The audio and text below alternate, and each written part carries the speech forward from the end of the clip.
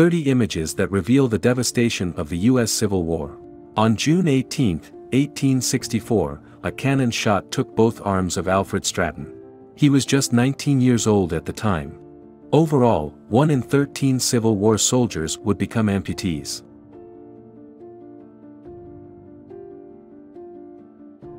Union soldiers from Company D, U.S. Engineer Battalion, posed during the siege in August 1864 in Petersburg, Virginia. Union General Ulysses S. Grant in City Point, Virginia. August 1864.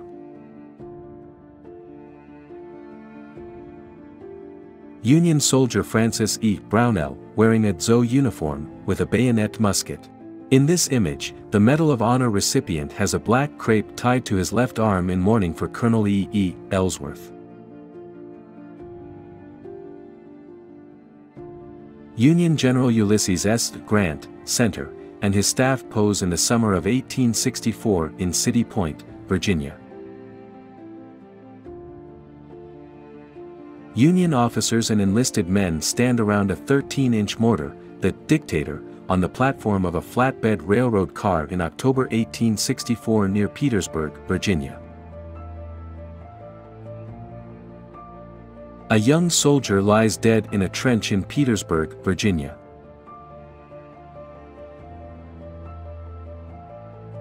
Union General William T. Sherman sits on a horse at Federal Fort No. 7.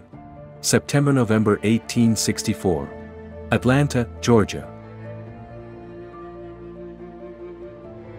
The Ponder House stands shell-damaged in Atlanta, Georgia. September-November 1864.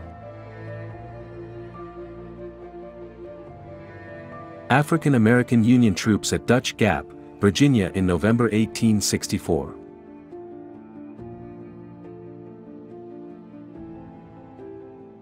Union soldiers sit by the guns of a captured fort in 1864 in Atlanta, Georgia.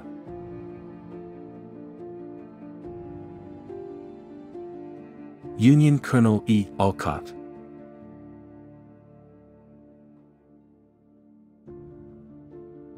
Soldiers sit in trenches near Petersburg, Virginia. Circa 1864. A Union wagon train enters Petersburg, Virginia in April 1865.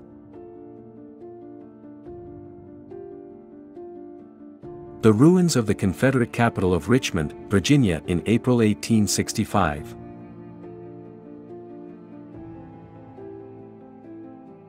The ruins of Haxall's, or Gallego, Mills in Richmond, Virginia. April 1865. Ruins stand in front of the Confederate Capitol building. Circa 1865, Richmond, Virginia. Confederate Major Gill.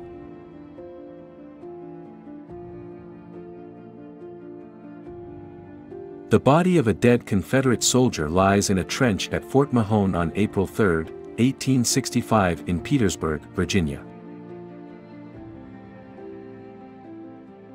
The Anaconda Plan, proposed at the beginning of the Civil War, consisted of two main objectives: set up a naval blockade of the Atlantic and Gulf of Mexico ports that were controlled by the Confederacy, and transport roughly 60,000 Union troops in 40 steam transports down the Mississippi River.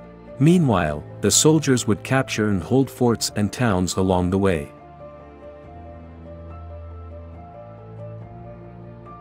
The ruins of the State Arsenal and Richmond-Petersburg Railroad Bridge are seen here in 1865 in Richmond, Virginia.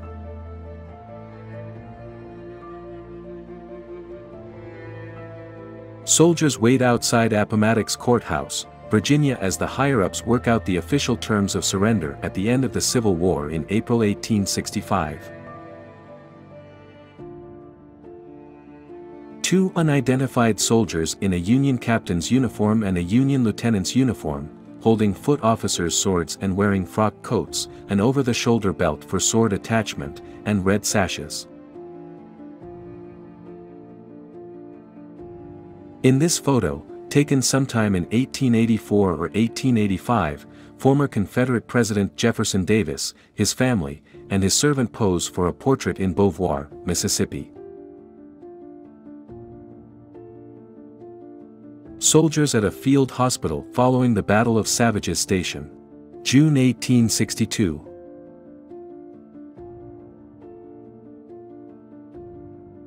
Confederate soldiers who were killed during the Second Battle of Fredericksburg. May 1863. U.S. First Lady Mary Todd Lincoln. Circa 1860 to 1865. Wilmer McLean and his family sit on the porch of his house, where Confederate General Robert E. Lee signed the terms of surrender to Union General Ulysses S. Grant on April 9, 1865 in Appomattox Courthouse, Virginia.